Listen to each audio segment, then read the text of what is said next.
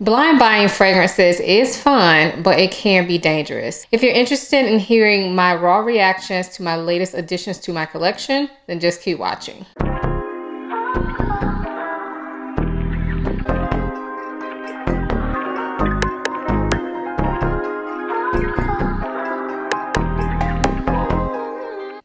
Before we get into the video, I do want to quickly introduce myself for those of you who may be new here. My name is Aisha. I make videos about fragrance, beauty, luxury, and lifestyle. If those are things you're interested in, please consider subscribing. And if you are a returning subscriber, hey y'all, welcome back to my channel. So if you've been watching my channel for a while, then you probably know I love a good blind buy.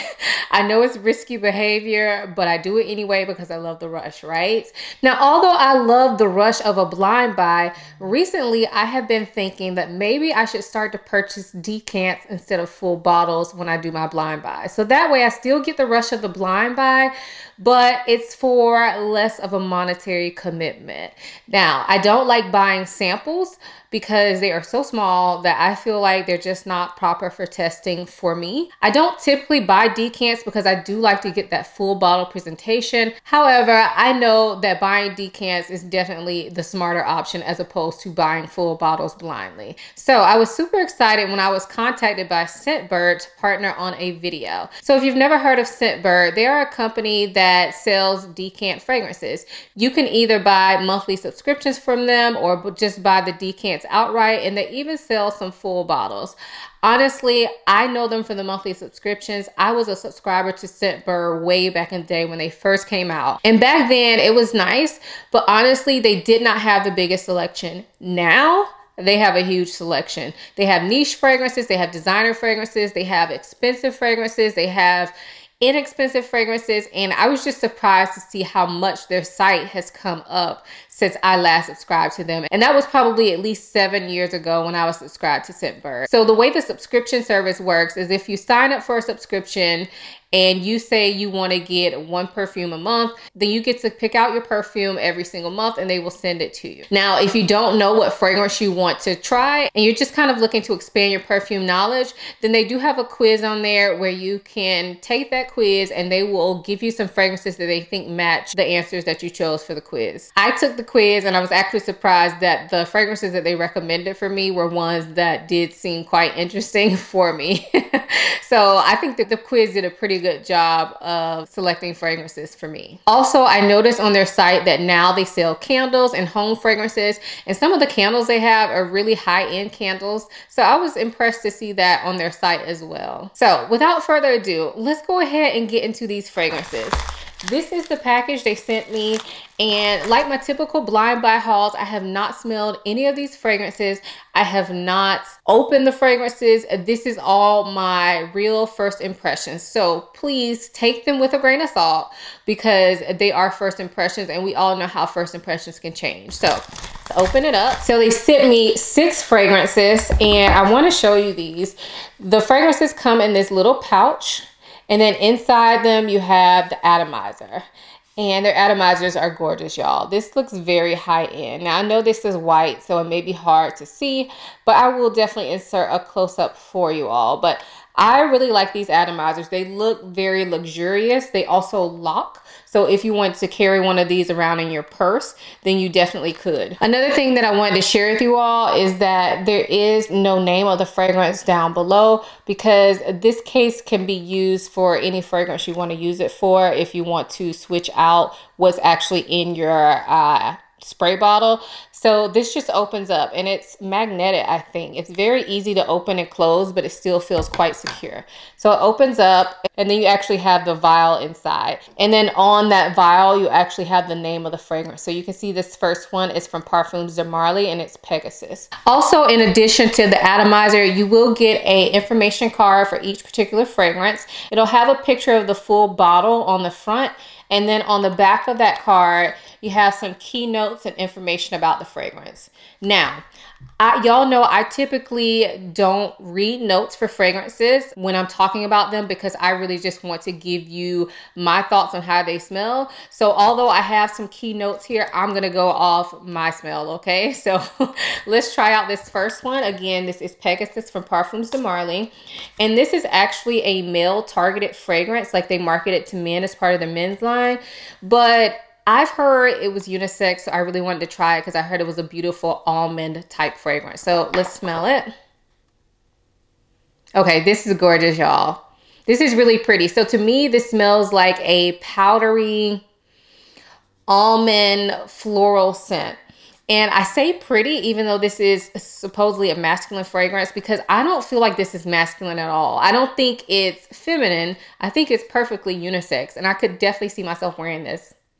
Yeah, it's light and fresh and airy, but it still has a sweetness to it, and it definitely smells like there's some almond in here. Almost like almond milk. There's like a creaminess to this. This is really pretty, y'all. I am actually really surprised because I knew this was a risk because it's targeted towards men, but I really enjoy this. Okay. All right. So far, Parfums de Marly Pegasus is a yes for me. I know sometimes when people do these kind of videos, they tell you if something's full bottle worthy or not. I don't want to go that far because honestly, I haven't worn these on the skin. I'm just doing first impressions, but I will say if something's a yes for me or a no for me right at first sniff. Okay. So as of right now, like I said, this one is a yes for me. Smells really good. I could definitely see myself wearing this, and I think it's perfect for a daytime, year round. It definitely does not smell too heavy to wear during the summer, but I also think it will hold its own during the winter if you like fresher scents and if you like almond type scents as well. So again, that is Parfums de Marly Pegasus. Oh wow, this next one is really pretty. Look at this case. That is gorgeous. This is like a beautiful teal color. This one is from Hermetica, and this one is called Amber Bee. That's what the bottle looks like. Really pretty bottle. I've been really wanting to try some Hermetica fragrances. I've heard they are like very oily, and so they're actually meant to rub together. I don't know if that's actually true or not, y'all. I guess I should have looked that up before I came on here. But I really want to try them. Okay, this one smells really good as well. Oh, this one is sweet. Oh my gosh, this is so good. This is more of a gourmand scent. I was not expecting that. So it smells sweet, like it's slightly boozy and ambery, and like there may be some vanilla in this as well. And even kind of smells like some honey is in this, but not an animalic honey, just like a very fresh honey. Kind of like the honey you would have in your cabinet. It doesn't smell too animalic. It just smells sweet and delicious. I definitely could smell some florals in the background of this fragrance, but I would definitely classify this as more of a gourmand fragrance with florals in the background. This is really pretty, y'all. I definitely smell something boozy. I am interested to see when, when I look up the notes after this, if there's a boozy note. Let's see. On the back of this, it doesn't say there's a boozy note, just the key notes they give, but this is not the full note breakdown. So I will be putting the full note breakdown on screen for you all as usual. But this smells really, really, really good. It definitely smells boozy. And if there's no alcohol in this fragrance, I would bet there's some sort of fruit, like dark fruit, like plum or something. Because sometimes plum notes can come off boozy to me. So I don't know. But this smells delicious. I really, really like this. I am surprised. Okay, Amber Bee. I love it. So again, that is Hermetica Amber Bee. So this next fragrance is from a brand that I have never tried. The brand is Confessions of a Rebel, and this one is called Bite Me. So this is what the bottle looks like, and this one is in this beautiful gray case, which I really love with the gold accents. I think that's really nice. Okay, this one smells sweet, like cotton candy kind of. Yeah, I definitely smell like cotton candy type of sweetness. It is airy though. It's not heavy and dense, but it is definitely sweet, sugary sweet. Also smells like there could be some sort of floral like rose in this, but more of a like fresh, young, energetic rose, not a heavy rose. Yeah, it definitely smells like a floral cotton candy, honestly. I like it. Is it my favorite? No, so far this is the least favorite out of the ones that I have tried. But I do like it, and I would be interested in wearing this. Now that I keep smelling, I feel like there's also like a bit of a soapy vibe to it as well. So I would kind of have to see how this one wears on the skin. So I'm glad that I was able to try this. But as of right now, it's just okay. I like it, but it's not something that I feel like I need to have. So again, that is Confessions of a Rebel, Bite Me. So this next fragrance is one that have been recommended so many times. It seems like all the women here on YouTube love it. But honestly, I've never been that interested in the brand. I've tried one fragrance from them before and ended up getting rid of it. It wasn't my thing. So I don't know. Since then, I've never really been super interested in the brand, even though they are a very popular niche brand. Anyway, the brand we're talking about is Creed, and this is a Ventus for her. This one is in this beautiful black case. I love the black and gold together. All these cases are really nice. They have really upgraded their packaging. Anyway, this is what the bottle looks like. And again, it's Creed, a Ventus for her. Now, I've heard this was great for the summer. And it seems that all the ladies here that I love and watch love this fragrance. So I'm finally trying it. Believe it or not, I've never even tried to smell this fragrance in store. I just wasn't interested. So let's see. Okay. I definitely smell some citruses in this fragrance. They are quite bright. I don't know if pineapple is a note in here or if it's just me making that up, but I know there's pineapple in the men's. So I'm not sure if that's the same in the women, but to me, it smells like a bright, very zesty pineapple. Not a sweet pineapple, but like a bright, very zesty pineapple, but not as masculine as Creed Aventus for men. I have smelled that one. I am familiar with that one. That one to me smells masculine. This definitely smells like the feminine version of that. But I could definitely see a man wearing it, but I don't feel like it smells masculine. This smells like something I would wear. It's something quite clean and fresh about this, but still womanly. I think this would be great for hot weather, honestly. I really like this. I actually feel like I smell some lemon in this as well, but it doesn't go like lemon cleaner route. Just something just very zesty and fresh and clean, but still very sophisticated. Doesn't smell like the run-of-the-mill citrus fragrance. I'm actually surprised that I like this. I actually really like this. I was gonna say I can't wait till warmer weather to wear this, but honestly, I could wear it now. It's still hot here, but I'm just not in this kind of citrusy mood right now, but I may have to wear this and let y'all know because I am really liking this. You see, I keep sniffing it. And I'm honestly shocked just because I just didn't think this would be my thing. To me, this just puts me in summertime mode when I smell it. And that's not really the kind of fragrances I'm reaching for right now, but I love the way it smells, y'all. I feel kind of embarrassed to say that because like I said, I've never been interested, no matter how many people say they love this, but I actually love the way this smells. So I can't wait to wear it on my skin and see how it does. Again, that's Creed Aventus for her. So this next fragrance is from a brand that's always caught my eye when I've seen it online, but I have never tried it. I've never been able to smell it in store. The brand is Heretic, and this one is Dirty Vanilla. So again, this one is in the black case, and this is what the full bottle looks like. So let's go ahead and spray it. Oh, that's pretty. Okay, so I definitely get vanilla, and I definitely get some greenness and some citrus at the top. Honestly, at first spray, it reminded me of Nishane Ani. I'm not saying they're dupes. I'm just saying at first spray, that's what I thought of, but nowhere near as heavy as Ani. But it does still have that kind of beautiful cloud-like vanilla that Nishane Ani has. And it also has that greenness and that citrus tone. I wonder if ginger is a note in here as well. Now that this fragrance is drying down, I feel like I'm smelling something sort of woody. But the wood to me smells very like fresh, like cedar or something like that. I really like this.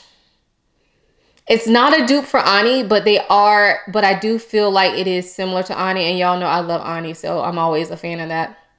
Okay, I feel like I am winning on these blind buys, even though I didn't buy them. I did pick them out, y'all. They didn't just send them to me. I picked all these out. I love this. I love it. Okay, I am feeling very successful right now, okay? So again, that is Dirty Vanilla from Heretic, and this is an absolute yes for me. All right, we're on the last fragrance, and this one is in this beautiful blue case. And this one is one that I've heard so many great things about. This one is from Tiziana Terenzi, and it is Spirito Fiorentino. So this is what the bottle looks like. A beautiful red and gold bottle. I've heard so many people talk about how great this was. So let's see if I agree. I've also heard some people say it kind of has a growingness. So we'll see what it smells like at first sniff for me. Okay. I have to say, a lot of people compare this to Baccarat Rouge 540. And I haven't even put the card to my mouth yet, even though I feel like the spray just got in my mouth. Yuck. I haven't put the card to my nose yet. But I could definitely smell the Baccarat vibes just right off the first spray. So let's go ahead and smell this thing. Okay, it doesn't smell like Baccarat up close to me. But that first spray, right when I sprayed it, I definitely got Baccarat vibes. So this fragrance to me smells sweet and airy. And it gives me Baccarat vibes, but it doesn't smell like Baccarat. Hopefully that makes sense. I'm assuming that saffron is a note in this because it definitely smells like sweet saffron mixed with a leathery tone, which sometimes saffron can come off leathery. So I'm not sure if it's the saffron in this or if there is actually a leather note in it, but it smells really good, y'all. It is deep and at the same time airy, which kind of makes no sense to me. But there is something really deep in this, like something leathery, woody, but then you have that airy sweetness. I really like it. Do I love it? Not right now. But I do like it, and I feel like this is one I'm definitely going to have to try on my skin. I think it's interesting. It definitely puts me in the mind of BR 540, but it's not the same. There's something a little bit more masculine about this. I'm not saying this is a masculine fragrance, but I think that it leans more masculine than BR 540. I like it. I like it. So this is a yes, but I definitely need to try this on my skin to see, how it plays with my body chemistry. But so far, I do like it. Yeah, I think this could be quite addictive because I keep putting my nose back to the car even though I'm not necessarily in love with it. Every time I smell it, I feel like it's getting better and better. So I'm excited to actually play with this one on my skin. As of right now, I think this would be great for date night if you love the scent. So again, that is Spirito Fiorentino from Tiziana Terenzi. So those are all the fragrances they sent me. This is super fun for me to share these first impressions with you all. You know how I love my blind buys, but decants are probably a much better way to go as opposed to blind buying a full bottle. So thank you so much to Scentbird for partnering with me on this video. If you all are interested in trying Scentbird, definitely check out my description box. I will have links to them down below. Also, if you've tried any of the fragrances that I tried here today, let us know what you think of them down below. Did you agree with my first impressions, or did you have an opposite reaction to these scents? If you enjoyed this video, please give it a thumbs up and make sure you subscribe to my channel. Also, if you're not already following me on Instagram, follow me over there. I always give you guys sneak peeks of new fragrances in my collection. Sometimes I do updates over there. And I always like to chit chat with you guys in my stories on Instagram. So definitely check me out on Instagram as well. I hope you all enjoyed this video as much as I enjoyed making it. Thank you so much for watching. I'll see you in my next one. Bye.